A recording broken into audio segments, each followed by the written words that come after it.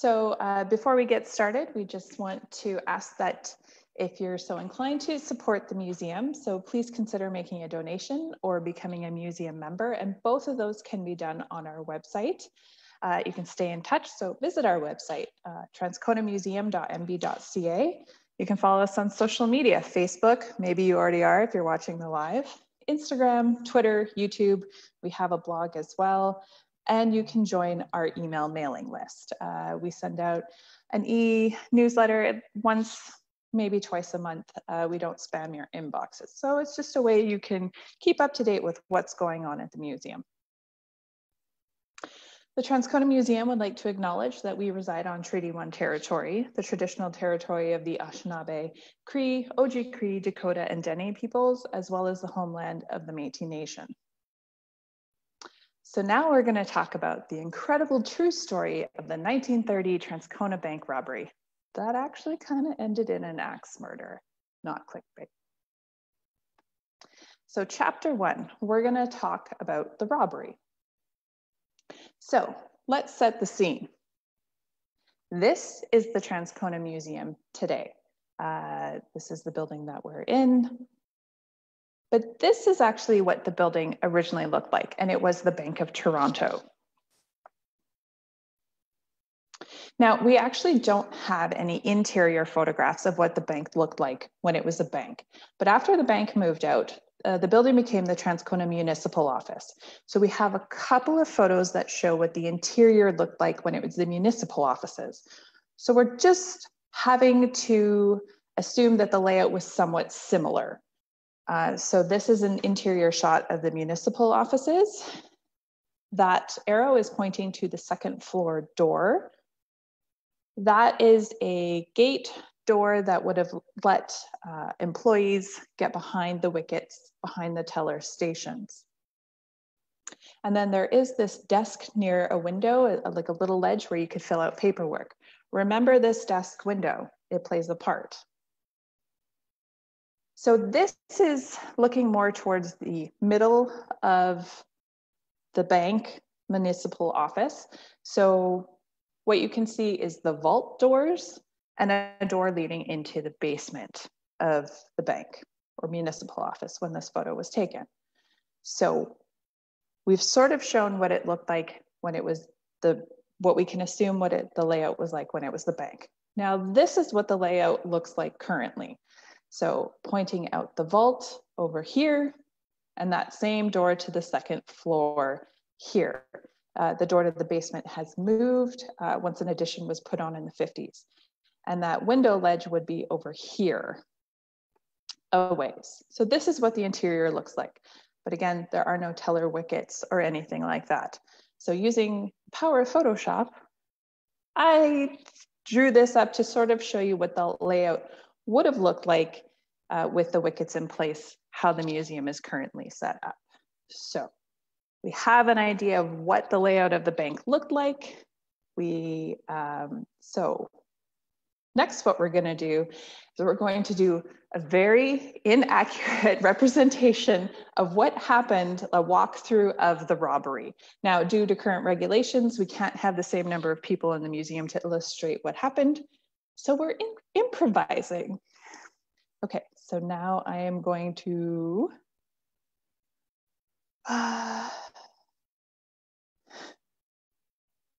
there, hi. So we're gonna turn this around and we're gonna walk you through what actually happened. Okay, so first of all, we're going to introduce who was in the bank. So in the bank as employees were Robert Gunning and Hilton Head, and they were the tellers that worked at the ticket wicket, and the bank manager, J.B. Simpson, he was working in the bank manager's office. So these were the employees in the building when the robbery happened. Now there were also customers in the building when it happened. So there was Mrs. Bannock, and she actually had a baby with her. Then there was an M. Irwin, Andrew Crawford, and Dan Ketliner. And he was actually by that window filling out paperwork. Now, there is one more player involved, and that was Edna Neal, and she actually worked at the post office across the street. So she's going to come into play with this as well. So these are the people who were in the bank when the robbery happened. So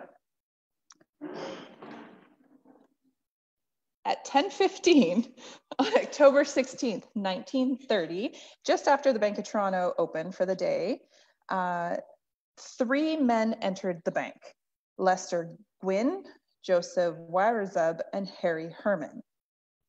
So these are portrayed by Jennifer and our 2 flamingos.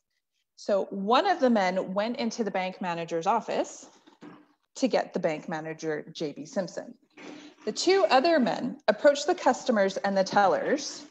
The tellers did not actually have time to reach for the revolvers that they had at their stations.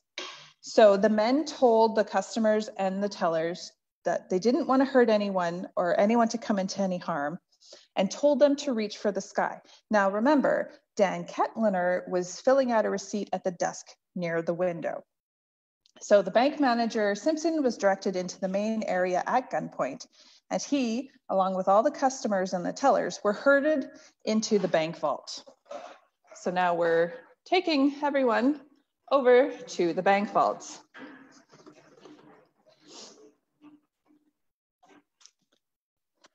Now, interestingly enough, there actually was an unloaded rifle in the vault, and it was actually just being stored there as it was a hunting rifle.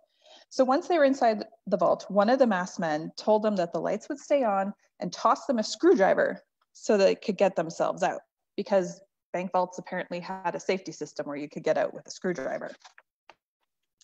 So then the masked men filled a brown bag of money from the teller's station drawers, and the men robbed the bank following payday at the Transcona shops, where there was more cash on hand, and made away with approximately $12,000, which equals about $177,000 today. But interestingly enough, there was much more money actually in the vault, but they didn't rob the vault, just the teller drawers. Now, across the street, Edna Neal, a clerk at the Transcona post office, said she had seen 3 men enter the bank. She had seen people with their hands up, and then saw the men exit the building in a hurry a few minutes later. So she called the police. So the men exited the bank and got into a waiting blue sedan driven by a 4th accomplice, Mike/Shorty, and they sped away west down Regent Avenue towards Winnipeg. So everyone was able to exit the vault after a few minutes. Mrs. Bannock had been feeling faint, but recovered after the vault doors were opened. So no employees or customers were harmed during the bank robbery. And that was our very inaccurate walkthrough of what actually happened during the bank robbery. But that's not the end of the story. Yes, ta-da, end scene. So we are going to go through the rest of what happened. So, see if I can get this working again. There. So this is a copy of the Winnipeg Tribune from October 16th. Bank of Toronto, Transcona held up, robbed of $12,000. So a photo here, this is the bank. This is a picture of the vault. And these 3 men here, those were the employees of the bank. They were represented by flamingos. This is the front page news, October 16th, again from the Winnipeg Evening Tribune. So 3 employees, 3 male customers, and a woman with baby in arms. Forced to comply with demands of trio, girl across the street sees robbers flee in blue sedan. So, chapter 2, the search is on. By evening, both the Winnipeg police and the Transcona police were working together, but found few clues at the scene. Based on the circumstances of the robbery, the police believe that the robbery of the bank and the Canadian Malting Company, which the day before had been robbed, they thought it might be the same gang, but this actually proved to be untrue. So the police searched dives, pool rooms, hotels, and rooming houses in Winnipeg, watched all roads leading out of the city, and issued warnings to the towns along the US-Canada border to be on the lookout. The Canadian Bankers Association even offered a reward for any information leading to an arrest. As a result, the police questioned over 200 possible suspects and arrested 3 of the men responsible, as well as one of the wives. So again, Manitoba Free Press, October 17th. Winnipeg Evening Tribune from October 17th. So the suspects, let's learn a little bit more about that. Harry Herman, he was born in Russia in 1891 and came to Canada with his parents in 1913. He was living in Winnipeg by 1926 with his wife, Rachel, and their 5 children. He operated the Herman Raw Fur Company, which went bankrupt in 1930, and was well known in the community. He was arrested at his residence located at 571 Alfred Avenue in Winnipeg, in the North End. Joseph Hudson Wierzub, he was born in New York and came to Canada as a child, or was born in Ukraine and came to Canada around 1914. It's a little unclear. He was arrested at a rooming house on McDonald Avenue, so by the Exchange. His wife Doris was also arrested and was held as a material witness. He spent 8 years in jail on previous charges from vagrancy to robbery. He was previously suspected of robbing the Rex Cafe in Dauphin, but later released due to lack of evidence. Lester Gwynn, or Leslie B. Gwynn, described in the newspapers as a transient residing on Higgins, came from the US, recently arriving in Winnipeg from the Pas and Flin Flon. He made a full confession when arrested and claimed that Herman was the mastermind of the robbery. And this gentleman was identified by the bank manager, J.B. Simpson, because he was not wearing a mask. The other 2 gentlemen in the robbery were wearing masks. So the plan and the fallout. So the plan according to Herman's testimony.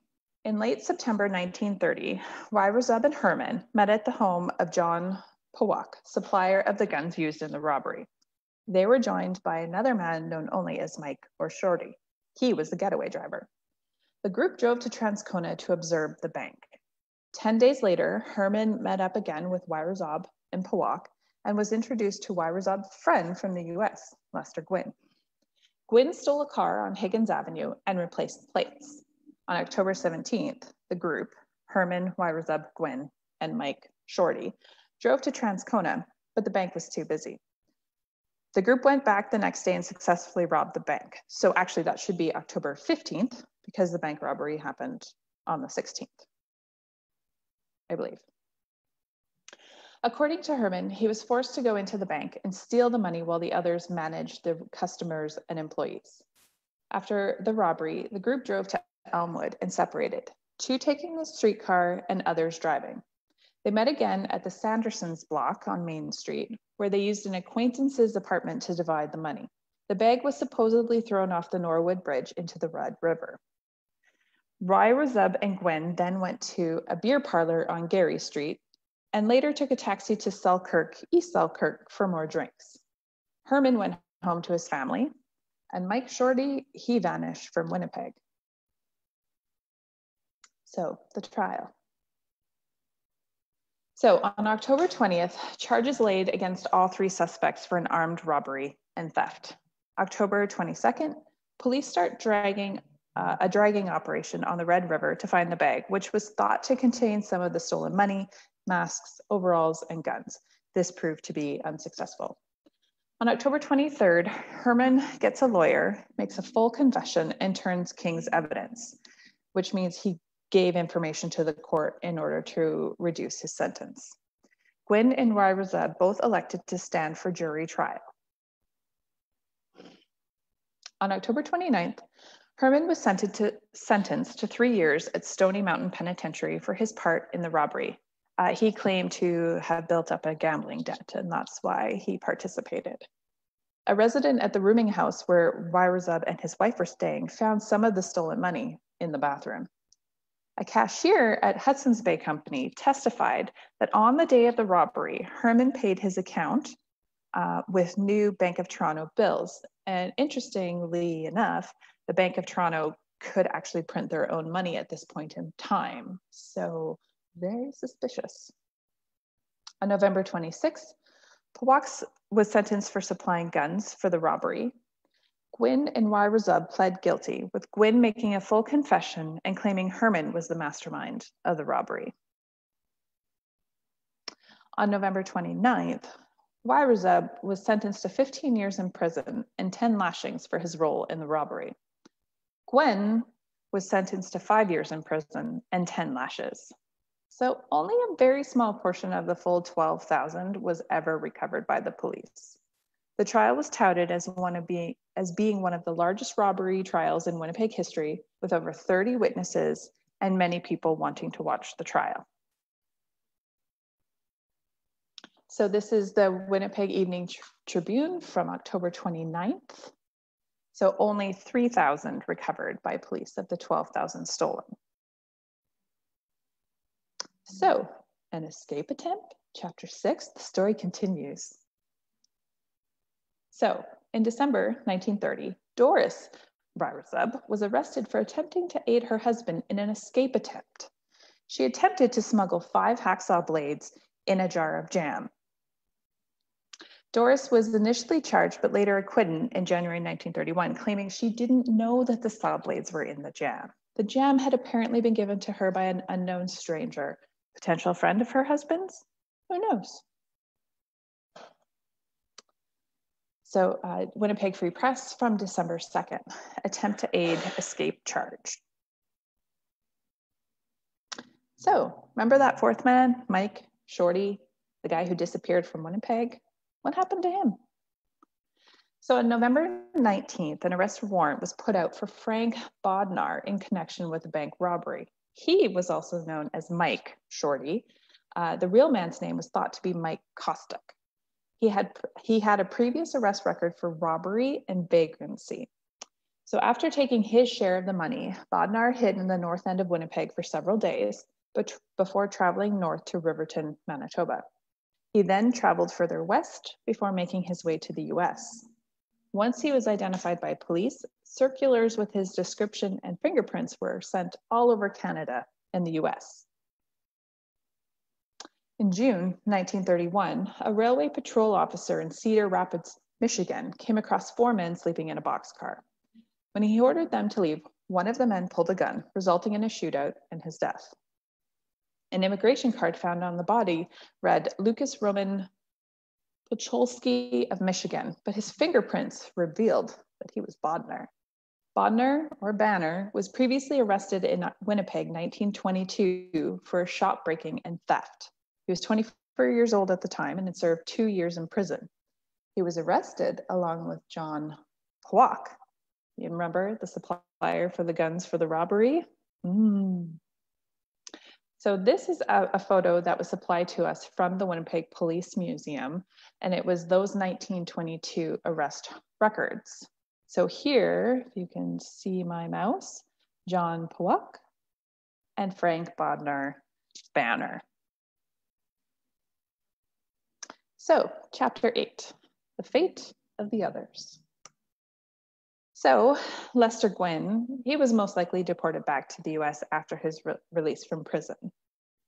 Joseph Wairazub, he divorced his wife Doris in 1943, you know, the one who tried to break him out of jail, continued his troubles with the law, and in 1944 was shot by a fellow conspirator while robbing another bank. He was arrested in 1945, so he survived being shot, and 1965 for theft. The newspapers claimed he had a criminal record going as far back as 1916. He died in January 1970 at the age of 70 and is buried in the All Saints Cemetery in Winnipeg. Harry Herman moved with his family to Regina, where he then left them. He later moved to Vancouver and worked in the fur business until his death in 1964. Rachel Herman returned to Winnipeg with their oldest son, John.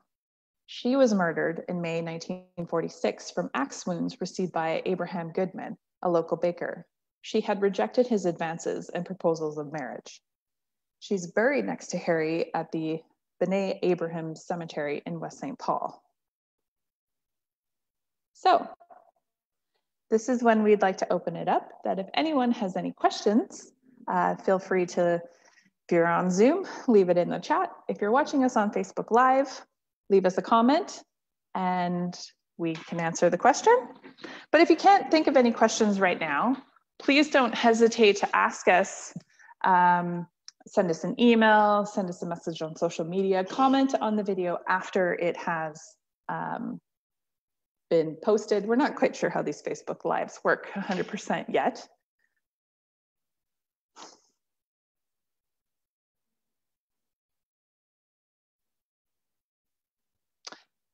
Okay, so again, if you enjoyed this video, please consider supporting the museum. You can make a donation or you can become a museum member. And again, that is all available on our website, transconamuseum.imb.ca. Follow us on social media, Facebook, Instagram, Twitter, YouTube, blog, and we have a blog. And all of our Small Talk Tuesdays that we were doing during lockdown, we recorded and they're posted up on our YouTube channel. You can join our mailing list. Again, we send out monthly e-newsletters. And we also have upcoming small talks planned for July and August. So these talks are available both online through Zoom, as well as we have a few tickets available for in-house participants.